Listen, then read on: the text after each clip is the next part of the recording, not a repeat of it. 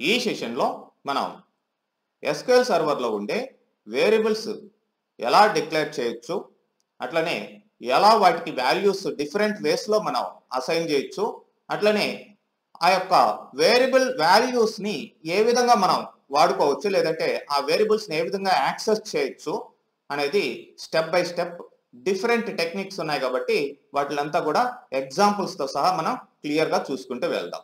చివరిదాకా చూసినట్లయితే మీకు ఏ విధంగా వాటిని డిఫరెంట్ వేస్లో యూజ్ చేసుకోవచ్చు అనేది అర్థమవుతుంది. ఎనీవే మీకు ఇక్కడ 2 టైప్స్ ఆఫ్ వేరియబుల్స్ ఉంటాయండి, local, global variables. Local variables అనేటివి మనం ఓన్గా డిక్లేర్ చేసుకునే వేరియబుల్స్. జనరల్గా @ అనే సింబల్ తోటి మనం ఆ యొక్క వేరియబుల్ నేమ్ స్టార్ట్ చేసి డిక్లేర్ చేయడం జరుగుతుంది.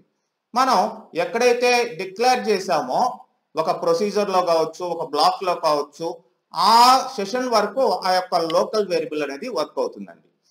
మరి అలా కాకుండా గ్లోబల్ వేరియబుల్స్ అనేటివి మనం డిక్లేర్ చేసే వేరియబుల్స్ కాదు. ఇది మెయిన్ థింగ్. ఇక్కడ ఇవి సిస్టమ్ వాడుకునే వేరియబుల్స్ అండి. మరి వీటిలో సెషన్ రిలేటెడ్ ఇన్ఫర్మేషన్ అనేది స్టోర్ అయి ఉంటుంది. @ తోటి ఇవి ఉంటాయి. జనరల్గా SQL సర్వర్కి రిజర్వ్డ్ అనమాట. ఇవి మనం వాడేటివి లోకల్ వేరియబుల్స్. మరి ఒక వేరియబుల్ని డిక్లేర్ చేయాలి అంటే డిక్లేర్ అనే స్టేట్మెంట్ ద్వారా డిక్లేర్ చేయొచ్చు. Declare @ local variable something XYZ మీ ఇష్టం, ఏదో ఒకటి వేరియబుల్ నేము. యాజ్ అనేది ఇవ్వచ్చు, ఇవ్వకపోవచ్చు. డేటా టైప్ మాత్రం ఇవ్వాలి. వాల్యూ కూడా అసైన్ చేసుకోవచ్చు. వాల్యూ ఇవ్వచ్చు, ఇవ్వకపోవచ్చు. కామా ఇచ్చి మళ్ళీ @ ఇంకొక వేరియబుల్ డేటా టైప్, కామా అట్లా మీరు కంటిన్యూస్గా ఎన్ని వేరియబుల్స్ అయినా సరే డిక్లేర్ చేసుకోవచ్చు. మరి మనం ఈ ప్రాక్టికల్ సెషన్లోకి వెళ్ళినట్లయితే ఇవి ఎలా చేయొచ్చు అనేది 1 by 1 చూసుకుంటూ పోదాం. మరి ఇక్కడ మీకు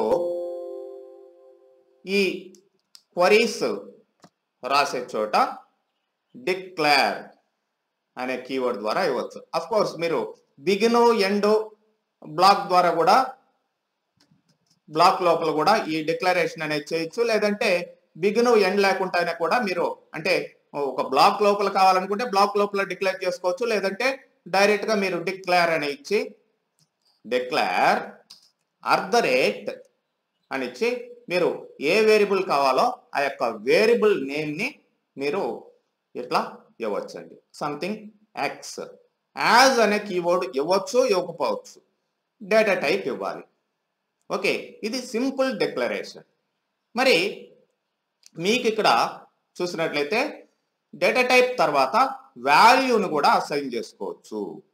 ఇక్కడ మనం చూడండి, వాల్యూని అసైన్ చేయనట్లయితే చూడండి, ఇక్కడ ఇనిషియలైజేషన్ ఆప్షనల్, ఇవ్వచ్చు, ఇవ్వకపోవచ్చు. వాల్యూని ఇవ్వకపోతే దాంట్లో ఆ వేరియబుల్లో నల్ వాల్యూ అనేది స్టోర్ అయి ఉంటుంది.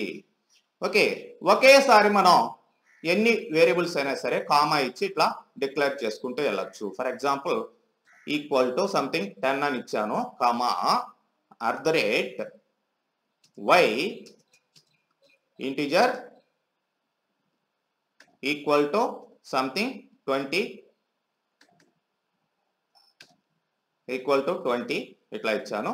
@ z int. ఇట్లా మల్టిపుల్ వేరియబుల్స్ మనం ఒకే డిక్లేర్ స్టేట్మెంట్ ద్వారా డిక్లేర్ చేసుకుంటూ వెళ్ళొచ్చండి. సింగిల్ అయినా చేయొచ్చు, లేదంటే మల్టిపుల్ వేరియబుల్స్ కామా సపరేషన్ తోటి ఇట్లా డిక్లేర్ చేయొచ్చు. లాస్ట్ z అనే వేరియబుల్కి మనం ఇక్కడ వాల్యూ అసైన్ చేయలేదు. ఓకే, ఎనీవే ఈ వేరియబుల్స్లో ఉండే వాల్యూస్ని ప్రింట్ చేసేదానికి మనం 2 స్టేట్మెంట్స్ వాడచ్చు. ఒకటి వచ్చేసి ప్రింట్ @x, అట్లనే ప్రింట్ @y. ఇట్లా ప్రింట్ చేసుకోవచ్చు. లేదంటే సెలెక్ట్ అనే స్టేట్మెంట్ ద్వారా కూడా ప్రింట్ చేసుకోవచ్చు.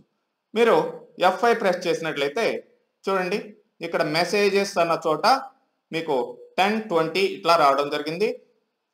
అలానే మీకు ఈ యొక్క సెలెక్ట్ స్టేట్మెంట్ వాడారు అనుకోండి, సెలెక్ట్ ప్రింట్ ఏమో Xకి వాడాను, సెలెక్ట్ ఏమో Yకి వాడాను. ఇప్పుడు చూడండి F5 ప్రెస్ చేసినట్లయితే 2 వస్తాయి. అదేంటంటే y అనేది రిజల్ట్ దగ్గర ప్రింట్ అయింది, ఎందుకంటే సెలెక్ట్ స్టేట్మెంట్ వాడాం కాబట్టి. మెసేజెస్ దగ్గర ప్రింట్ అనేది వచ్చింది, ఇక్కడ 10 అని రావడం జరిగింది. ప్రింట్ ఏమో మెసేజెస్ కాడ వస్తుంది, అట్లానే సెలెక్ట్ ఏమో రిజల్ట్ దగ్గర వస్తుంది. అదనమాట డిఫరెన్స్. ఓకే, మరి ఇక్కడ మనం చూసినట్లయితే assigning A value to SQL variable. మరి వాల్యూస్ ఎలా అసైన్ చేయాలంటే ఇంతకు ముందు మనం చూసాం. ఫస్ట్ది వచ్చేసి during variable declaration using declare keyword. ఒక వాల్యూని ఒక వేరియబుల్కి ఇట్లా డిక్లేర్ చేసేటప్పుడే అసైన్ చేయొచ్చు అనేది ఒకటి. లేకపోతే రెండో విధానం ఏంటంటే యూజింగ్ సెట్. సెట్ అనే స్టేట్మెంట్ ద్వారా కూడా మనం అసైన్ చేయొచ్చు. లేకపోతే third one using select. Select అనే స్టేట్మెంట్ ద్వారా కూడా మీరు ఒక వేరియబుల్కి వాల్యూస్ సెట్ చేయొచ్చు, లేదంటే అసైన్ చేయొచ్చు. ఓకే, ఇవి ఎలా వర్క్ అవుతాయి అనేది 1 by 1 చూసుకుంటే వెళ్దాం. మరి ఇక్కడ ఒక వేరియబుల్కి వాల్యూ సెట్ చేయాలంటే, ఫర్ ఎగ్జాంపుల్ ఇక్కడ జెడ్ అనే వేరియబుల్కి నేను వాల్యూ ఇవ్వలేదండి. మరి ఈ జెడ్ అనే వేరియబుల్కి వాల్యూ సెట్ చేయాలంటే set @z equal to అనిచ్చి @x plus @y ఇట్లా మనం వాల్యూని సెట్ చేస్తాం. ఇప్పుడు ఆ యొక్క జెడ్ వాల్యూని ప్రింట్ చేద్దాం. Print @z. సో చూడండి 30 అనే వాల్యూ మీకు ప్రింట్ కావడం జరిగింది. ఈ విధంగా సెట్ స్టేట్మెంట్ ద్వారా, లేదంటే set z equal to some value డైరెక్ట్గా మీకు కావాల్సిన వాల్యూ ఎలా కూడా ఇచ్చేయచ్చు. ఓకే, ఇలా అన్నమాట. మరి అసైనింగ్ వాల్యూ టు మల్టిపుల్ వేరియబుల్స్కి అంటే సెట్ z ఈక్వల్ టు ఇట్లా ఇచ్చాం, అట్లనే ఎక్స్కి వైకి ఇక్కడ ఇవ్వలేదు అనుకుందాం. ఇక్కడ ఇవ్వకుండా కిందనే మనం ఇట్లా మల్టిపుల్ సెట్ స్టేట్మెంట్ ద్వారా కూడా మనం అసైన్ చేయొచ్చు. ఎక్స్ ఈక్వల్ టు సంథింగ్ 1000 ఇచ్చాను, అట్లనే set @y equal to 2000 and set @z equal to @x plus @y. Okay, ఇట్లా మనం మల్టిపుల్ సెట్ స్టేట్మెంట్స్ని అప్లై చేయొచ్చు. కానీ ఇక్కడ రూల్ ఏంటంటే చూడండి, one set keyword can be used to assign A value to one variable. అంటే ఇక్కడే set x equal to 1000 and @y equal to 2000 అట్లా ఇవ్వకూడదు. ఒక సెట్ స్టేట్మెంట్ ఒక వేరియబుల్ వాల్యూకి మాత్రమే సెట్ చేసేదానికి ఉపయోగపడుతుంది. అది మెయిన్ ఇంపార్టెంట్ థింగ్ అనమాట ఇక్కడ సెట్ యూజ్ చేసేటప్పుడు. అదే నెక్స్ట్ మనం చూసినట్లయితే సబ్ క్వరీని కూడా మనం యూజ్ చేసుకోవచ్చు అండి. వేరియబుల్ యొక్క వాల్యూని అసైన్ చేసేదానికి సబ్ క్వరీని కూడా యూజ్ చేసుకోవచ్చు. ఇట్లా వేరియబుల్స్ని డిక్లేర్ చేసుకోండి. ఫస్ట్ ఎన్ని వేరియబుల్స్ కావాలో ఇట్లా సెట్ ఆ variable name equal to with in ఇట్లా రౌండ్ బ్రాకెట్స్ లో select column from table name where condition ఇచ్చి అట్లా సెలెక్ట్ చేయొచ్చు. ఇక్కడ స్కేలర్ సబ్ క్వరీ అన్నాం. స్కేలర్ సబ్ క్వరీ అంటే సింగిల్ వాల్యూ అది తీసుకురావాలి. మల్టిపుల్ వాల్యూస్ తీసుకొస్తే ఎర్రర్ వస్తుంది. అది మీరు ఏ వాల్యూ తీసుకురాకపోతే నల్ అనేది స్టోర్ అవుతుంది. అంటే ఇక్కడ మనం ఒక ఎగ్జాంపుల్ చూద్దాం. ఇక్కడ నేను ఒక వేరియబుల్ని డిక్లేర్ చేస్తున్నానండి. Something declare EMP name, EMP _name అనే వేరియబుల్ని varchar డేటా టైప్ తోటి డిక్లేర్ చేస్తానండి. varchar ఆఫ్ సంథింగ్ 20 ఇచ్చాను. మరి ఈ EMP నేమ్లోకి వాల్యూని తీసుకురావాలి. నేను డేటాబేస్ని Edusoft అంటాను. Edusoft డేటాబేస్లు యూజ్ చేసుకొని దాంట్లో మనకి ఇట్లా టేబుల్ ఉంది, EMP టేబుల్. మీరు కావాల్సింటే డేటా ఇట్లా ఉంది చూడొచ్చు. మరి వీటిల్ని ఏదో ఒక దాన్ని ఇక్కడ తీసుకొని వచ్చి అసైన్ చేద్దాం. మరి ఇక్కడ సెట్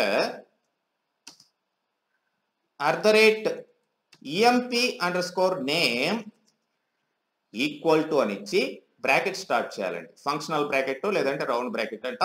సెలెక్ట్, ఇది సింగిల్ వాల్యూనే తీసుకురావాలి. సెలెక్ట్ ఈ నేమ్, చూడండి ఫీల్డ్ ఈ నేమ్ అనేది ఉంది. మీ ఇష్టం, వేరే టేబుల్ తీసుకోవచ్చు, వేరే ఫీల్డ్ తీసుకోవచ్చు, మీ ఇష్టం. ఫ్రమ్ ఎక్కడి నుంచి, ఈఎంపీ టేబుల్ నుంచి. వేర్ అంటే ఈ వేర్ అనే కండిషన్ ఇవ్వలేదనుకోండి మల్టిపుల్ వాల్యూస్ వస్తాయి, అప్పుడు ఎర్రర్ అనేది వస్తుంది. కావాల్సింటే చూద్దాం. ఇక్కడ @emp_name ని నేను ప్రింట్ చేస్తాను. చూడండి ఇప్పుడు F5 ప్రెస్ చేస్తున్నాను, ఎర్రర్ రావడం జరిగింది. Sub query returned more than 1 రో, ఎందుకంటే ఇక్కడ కండిషన్ ఇవ్వలేదు కాబట్టి ఏ ఈ నేమ్ ని తీసుకురావాలి, ఇక్కడ అన్ని ఈ నేమ్స్ వస్తున్నాయి కాబట్టి సింగిల్ వాల్యూడ్ గా ఉండాలి. కాబట్టి మనకి ఇక్కడ వేర్ అనేది వాడతాం. Wear ENO equal to something 1 అని ఇచ్చాం. అంటే ఎంప్లాయీ నంబర్ 1 అనేది ఏంటి, నాని ఉంది, దాని రిజల్ట్ దీంట్లో EMP నేమ్ లో స్టోర్ అవుతుంది. F5 ప్రెస్ చేయండి, చూడండి నాని అనేది మీకు రిజల్ట్ రావడం జరిగింది. సో ఎంప్లాయీ నేమ్ ని ఏదైతే ఎంప్లాయీ నెంబర్ 1 ఉందో అదే 2 ఇచ్చామనుకోండి, 2కి ఏ నేమ్ ఉందో అది వస్తుంది, కిరణ్ అని రావడం జరిగింది. అట్లా సింగిల్ వాల్యూడ్ గా ఉండాలి, అదనమాట ఇక్కడ రూల్. లేదంటే ఎర్రర్ వస్తుంది. అది మీకు అసలు ఏ వాల్యూ సపోజ్ 20 అని ఇచ్చామనుకోండి, 20 అనేది అక్కడ లేదు కాబట్టి ఇక్కడ చూడండి నల్, ఏమీ తీసుకురావటం లేదు, 20 అనే ఎంప్లాయీ నెంబరే లేదు. ఓకే, అదనమాట. మరి ఇలా మనం సబ్ క్వరీ ద్వారా ఒక వేరియబుల్లోకి సెట్ స్టేట్మెంట్ యూజ్ చేసి వాల్యూని అసైన్ చేయొచ్చు. అట్లనే ఈ సెట్ ద్వారా కాకుండా సెలెక్ట్ అనే స్టేట్మెంట్ ద్వారా కూడా మనం ఈ యొక్క వేరియబుల్స్ ని డిక్లేర్ చేయొచ్చు. ఫర్ ఎగ్జాంపుల్ ఇక్కడ సెట్ బదులు సెలెక్ట్ అంట. చూడండి సేమ్ రిజల్ట్ రావడం జరుగుతుంది. కిరణ్, ఎంప్లాయీ నెంబర్ 2కి కిరణ్. సెట్ బదులు జస్ట్ సెలెక్ట్ వాడాము. అయితే ఇక్కడ సెట్ కి సెలెక్ట్ కి డిఫరెన్స్ ఏంటంటే select allows to assign values to multiple variables at a time. Set అనేది ఒక వేరియబుల్ కే వాల్యూ అసైన్ చేసేదానికి ఉపయోగపడుతుంది. ఫర్ ఎగ్జాంపుల్ ఇక్కడ నేను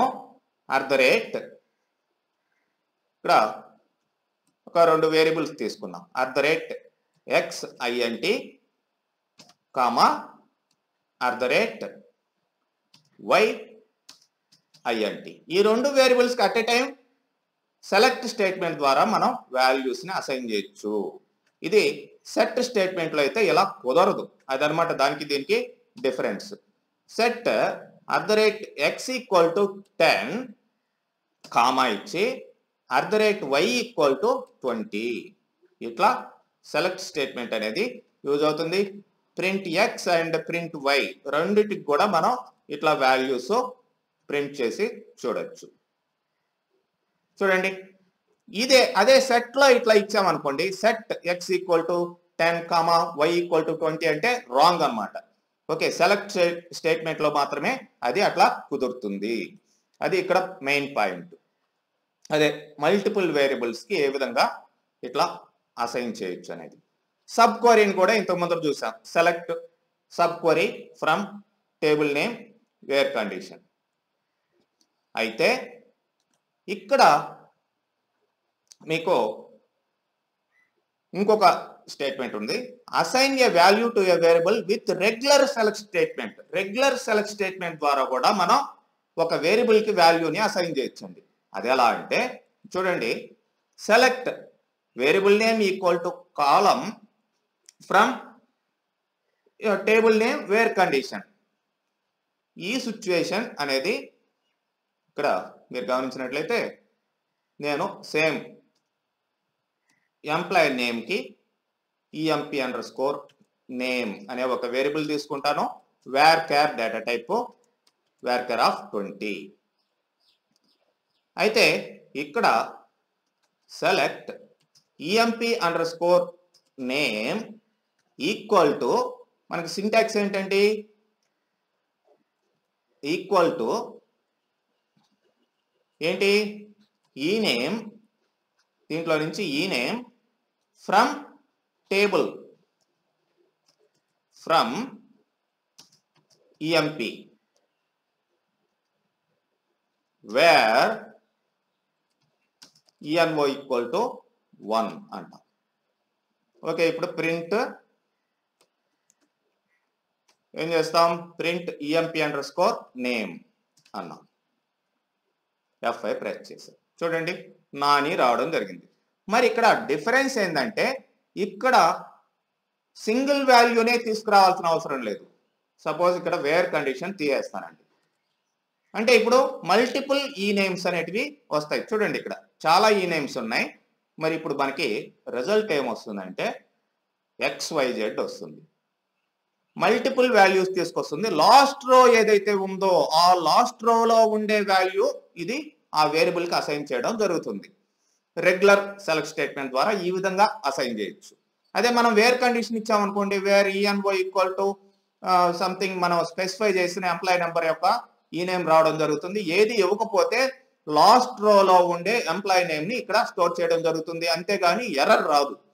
ప్రీవియస్ గా సెలెక్ట్ వాటిలో అయితే ఎర్రర్ వస్తుంది మల్టిపుల్ వాల్యూస్ తీసుకొస్తే. అదనమాట దానికి దీనికి డిఫరెన్స్. ఓకే, నెక్స్ట్ మనం చూసినట్లయితే ఈ యొక్క వేరియబుల్స్ ని క్వరీలో ఎలా వాడచ్చు చూడండి. Using variables in query. ఇక్కడ మనం ఒక వేరియబుల్ తీసుకుందాం. ఐడి అనే ఒక వేరియబుల్ తీసుకుంటాను. ఐడి ఇంటిజర్ ఈక్వల్ టు 1 అంటాం. మరి ఇప్పుడు సెలెక్ట్ స్టేట్మెంట్ ని నేను అప్లై చేసేటప్పుడు select star from EMP wear ENO equal to @ID ఇట్లా ఇవ్వచ్చండి మీరు. ఓకే, సెలెక్ట్ స్టేట్మెంట్ లో ఆ యొక్క వేరియబుల్ ని ఇలా ఇవ్వచ్చు. చూడండి ఆ ఎంప్లాయీ నెంబర్ 1 కి సంబంధించిన డేటా ఇక్కడ రావడం జరిగింది. ఈ విధంగా ఈ యొక్క క్వరీలో కూడా ఈ యొక్క వేరియబుల్స్ ని ఇట్లా డిక్లేర్ చేసి వాటిని ఈ విధంగా అప్లై చేసుకోవచ్చు.